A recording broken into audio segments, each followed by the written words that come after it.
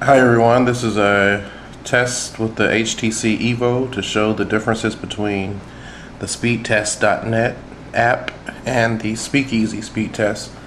I'm going to use 4G, so you see we have a 4G signal, about 3 bars right now. We're going to run the test on speed test first and see what kind of speeds we're getting.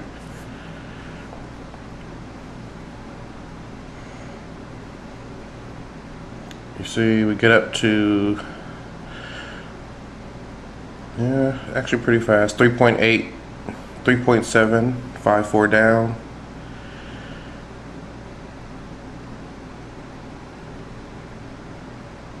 And about 800 up.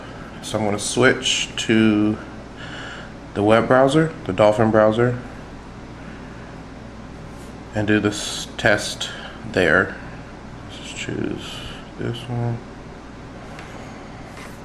I've been noticing faster speeds through this app versus the Speedtest.net app. So there you see you got 6.76 down.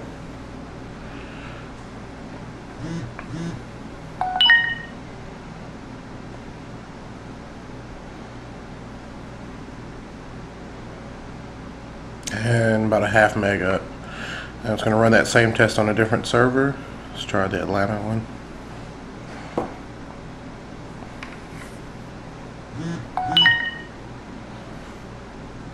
Appropriate text there. So we got 7 down.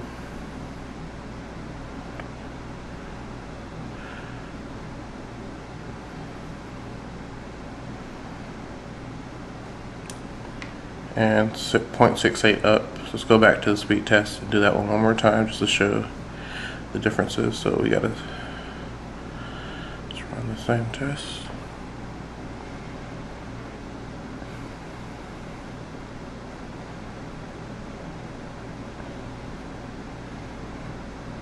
So there you have it. Rarely goes over 3.5 using the speed test app.